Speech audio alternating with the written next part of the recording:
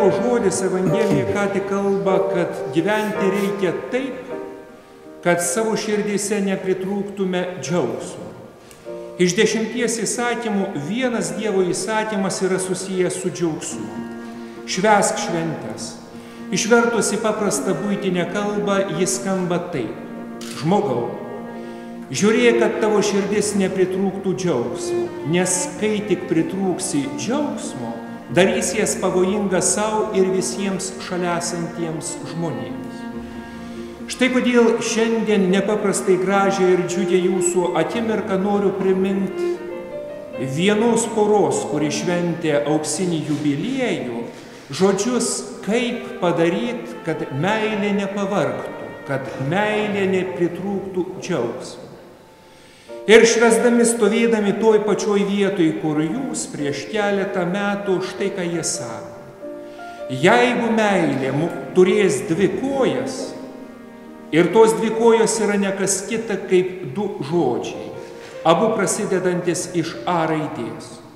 Žodis atsiprašau, kai nuotaika ne ta pasirodo, kai žodis ne tas išsprūsta, kai nuovargis paima viršų. Ir žodis atleidžiu, kad kartais kartelis nesusikauptų širdį. Jeigu meilė vaikščios tom 2 kojom, jokios, kad ir pačios sudėtingiausios istorinės aplinkybės, įvairūs išbandymai nesudaužys, bet priešingai užgrūdins ir iš tikrųjų papuoš jūsų tarpusavio meilę. Štai kodėl ir linkiu, kad jūsų meilė tvirtai stovėtų ant tų 2 kojų. Tačiau to neužtenka, tų 2 kojų reikia, kad jūsų meilė nenumirtų, kad tvirtai pakeltų. Tačiau to neužtenka, kad džiaugsmas būtų. Štai kodėl kviečiu apsisukti 180 laipsnių.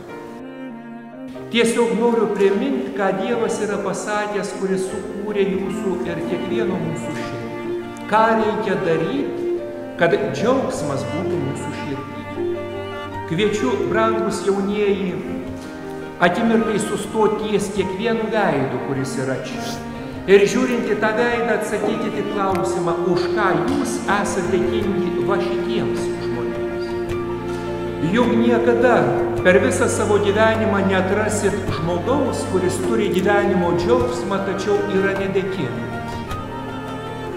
Štai kodėl turim prisiminti, kad kiekvienas žmogus yra tarsi mozaika, kuri yra sudėliota iš nuolatinių susitikimų su kitais žmonėmis.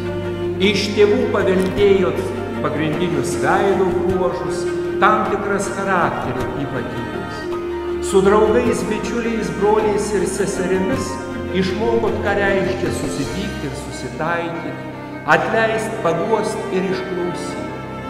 Štai kodėl šiandien, rytoj ir bet kurią kitą dieną priartėja prie šitų žmonių. Ištarkite, už ką jūs esate dėkingi. Nes atminkite, dvasiniam gyvenime galioja labai įdomus dėsnis.